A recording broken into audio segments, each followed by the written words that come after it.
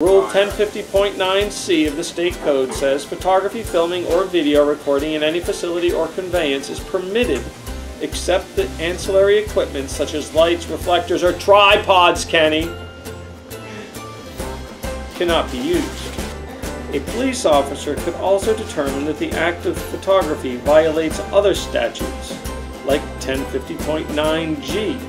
Quote, no person may carry or bring to any facility any item that constitutes a hazard to operation or interferes with passenger traffic.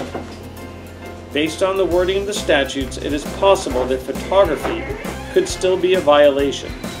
As long as you're not trespassing or constituting a hazard to operation, etc., you should be fine. Did you get that, Kenny? Yeah, I did.